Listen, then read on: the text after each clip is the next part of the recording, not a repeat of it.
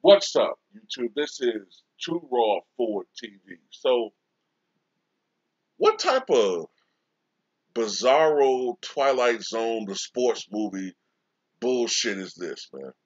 Um, am I like a unknowing like cast member, and I'm being like I'm being gagged or something? Like I'm trying to understand what the fuck is going on because I saw a segment for ESPN where they're talking about this dunk being the dunk of the year. You talk about living in the fucking millisecond. I can't, well, you know what? I can't even say moment because this dunk happened, what, 4 days ago? And they're still milking the fuck out of this dunk. Look, it was an okay dunk, man. I'm not going to sit there and say that, that it's wasn't okay, but look who he dunked on. Kevin Love? Like, I'm just. So he dunked on a 53-year-old Kevin Love, who in his prime was never noted for being an interior defender anyway. Kevin Love wanted no parts of challenging that shit. And this is dunk of the year? So let me ask you a question. Because this dunk is being replayed on social media and, it's being talked about still on the mainstream sports media shows and it's everywhere, right? This overrated ass dunk. But you noticed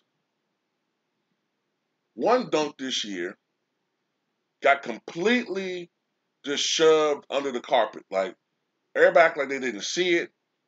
And it just goes to show you that everybody fucking hate Russell Westbrook and there's a cult of personality around LeBron James. You're trying to tell me a LeBron dunk, a guy that's 6'8", 270 pounds, right? 265, 270, whatever the fuck he is. Dunking on 69-year-old Kevin Love is more impressive than 6'3" Russell Westbrook. As many layups as he's missed and shots he's got blocked, excuse me, and as bad as he played,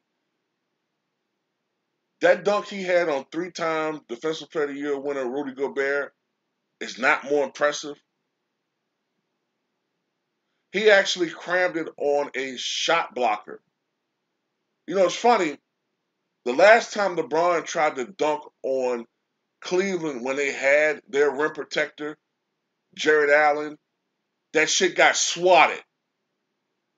And it's also funny that the very night before everybody kept playing this dunk, the softest tissue-let 7'3" man to play in the history of the NBA, Kristaps Porzingis, jammed it on LeBron James, which, by the way, I believe played into his decision not to fucking play against Joel Embiid.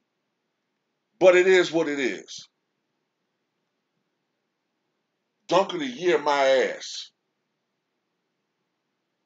It's sickening.